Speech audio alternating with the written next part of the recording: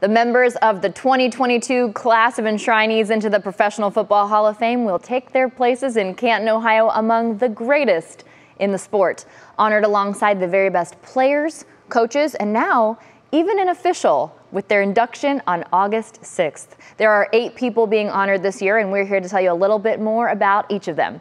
That includes Tony Boselli, offensive tackle for the Jacksonville Jaguars from 1995 to 2001. One of the most dominant blindside blockers of his day, Boselli anchored the Jags line from the franchise's founding and helped them reach 2 AFC Championship Games. A 5-time Pro Bowler and 3-time first-team All-Pro, his career was cut short by a devastating shoulder injury.